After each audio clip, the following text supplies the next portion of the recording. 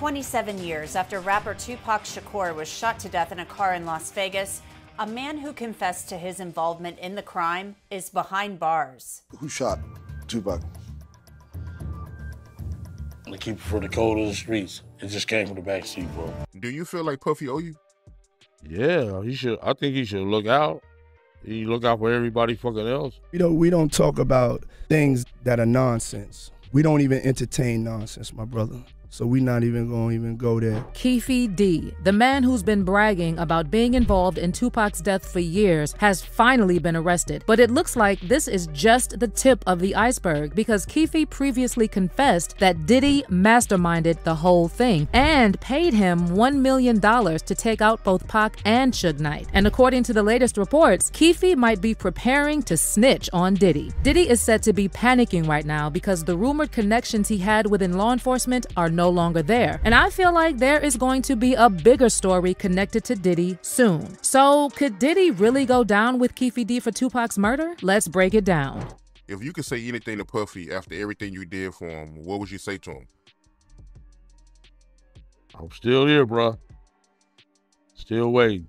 There has been a major development in the mystery of the 1996 incident that took away the life of the late great Tupac Shakur, when a man who prosecutors allege played a role in orchestrating the incident was arrested and formally charged with murder in Las Vegas. Dwayne Keefe D. Davis, who has been on investigators' radar for quite some time as one of the 4 initial suspects, has been identified as the mastermind of the group, according to authorities. Keefe, who is currently 60 years old, was taken into custody while he was out for a stroll close to his residence on the outskirts of Las Vegas. The arrest took place just hours before prosecutors made an announcement in court revealing that a Nevada grand jury had issued an indictment against him for 1 count of murder with a deadly weapon. He is scheduled to appear in court next week. The jury has also decided to include a sentencing enhancement related to gang activity, and if Keefe is found guilty, this enhancement could potentially result in an additional 20 years being added to his sentence. And while Keefe is not the alleged shooter who fired the deadly shots at Tupac, Nevada law allows for individuals to be charged with a crime if they assist in its commission. So during the search conducted at Keefe's residence, authorities confiscated multiple electronic devices, such as hard drives, tablets, and laptops, as well as documents related to TV programs, documentaries, YouTube episodes, book manuscripts, and movies that revolved around Tupac's passing. Among the items seized were a copy of Vibe magazine featuring Pac and a book titled Compton Street Legend, which Keefe had co-authored. Police interest in Keefe reportedly stemmed from his appearance in the Netflix documentary series Unsolved and the subsequent release of his book, Compton Street Legend, a year later. In both the documentary and the book, Keefe suggested that he had been inside the car with the individual responsible for Pac's murder. Now, during the initial investigations, Keefe denied any involvement and had been cleared of all charges. However, in the documentary and book, he made insinuations about the events surrounding the murder. Also, back in July 2019, Keefe acknowledged his role in the passing of Tupac in an interview on Vlad TV and confirmed that he had been the passenger in the white Cadillac on the night of the incident. And though he refused to name the identities of the other individuals in the car, he confirmed that the shooter was Orlando Anderson, his nephew. He also mentioned that the shooting was in retaliation for an earlier altercation at the MGM Grand where Tupac and his crew jumped Orlando. He's coming up from me going, got to the light.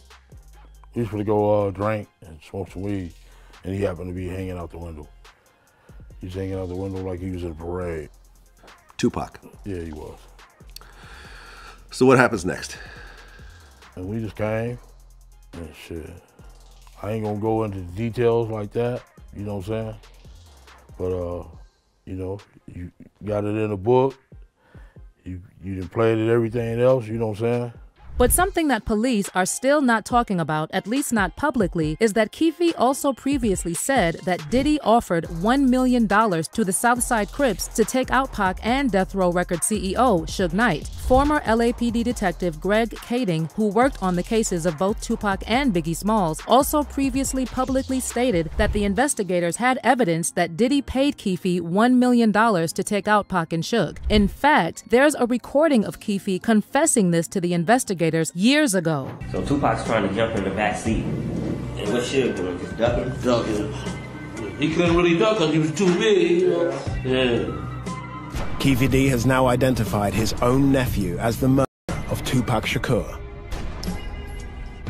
Bolstering Keefe D's claim was an informant in 1997 who told investigators that Puffy had hired the Southside Crips to kill both Suge and Tupac.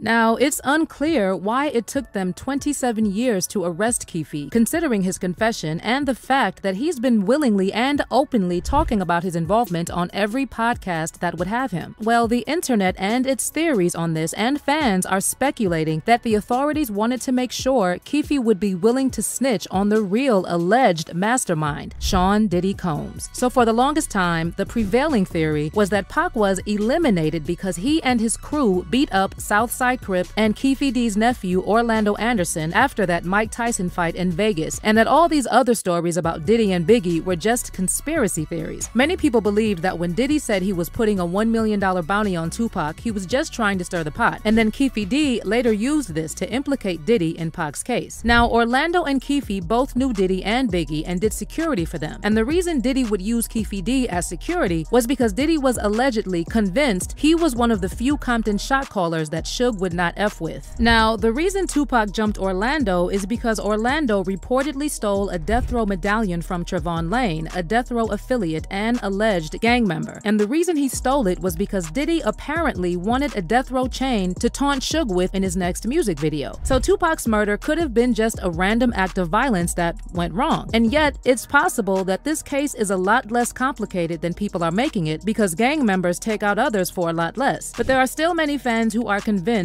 none of this was random, and they believe that when Diddy offered $1 million to Keefe to take out Suge and Pac, he wasn't joking around. Now, when Keefe D talked about all this in interviews, he always made it sound like Diddy was just spouting off, and that they didn't take it super seriously. But now that Keefe has been arrested and charged, people are speculating that the authorities may have finally discovered a paper trail connecting Diddy's $1 million offer to Tupac's case. Keefe also previously said he never received the $1 million because he never got to talk to Diddy after Pac's murder. So the whole story about Diddy putting a bounty on Pac's head was just a he said, she said with no actual proof. But see, there is apparently evidence that Diddy gave the money to an intermediary, Eric Von Zip, and Keefe said Von Zip used the bounty money to open a nightclub instead of passing it to the Southside Crips. Again, until now, all of this was just another story, and the police probably couldn't find any real proof that Diddy's offer of $1 million directly led to Tupac's death. But as I said, it's very interesting that they snatched Keefe now, and it really makes you wonder if they have something up their sleeve that could lead to Diddy's downfall. Also, have you noticed there have been some pretty weird vibes around Diddy for the past few months or so? I remember seeing a tweet about a month ago where this person said that something was gonna come out soon about Diddy because Diddy was giving his former Bad Boy artists their publishing rights, and he reportedly made them all sign NDAs in exchange for their masters. Now, as for Diddy, he never actually addressed Keefe's allegations, and when he was asked about this on The Breakfast Club, he said he didn't even want to entertain the nonsense. Now, it was this documentary that claimed, which we know wasn't true. Yeah, check this out. We don't talk about